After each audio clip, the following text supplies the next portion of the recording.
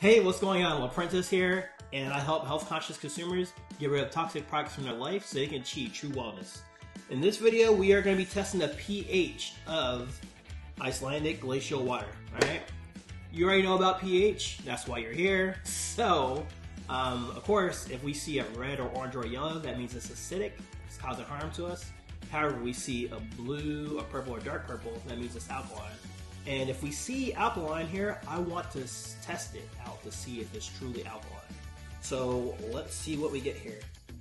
Alright.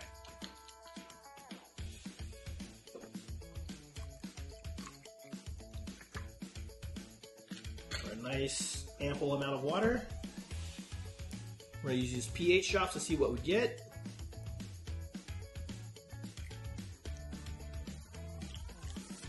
And we are showing blue. We're showing like an 8, right? I'm guessing that's an 8. So let's see if it really is good. The whole reason for alkalinity is to battle the acidity. The other side is to keep us in balance. So let's see if it can actually handle the acidity of my breath.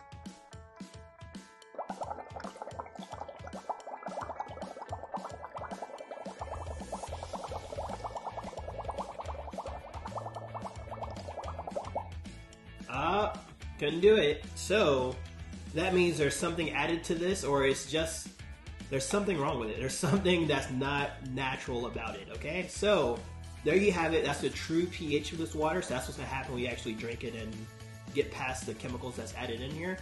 And to see the full review that I do on this, you want to check out my other videos to see if this water is actually good for our health. All right. Thank you for watching this video. Let me know if you have any questions, and I'll see you in the next one.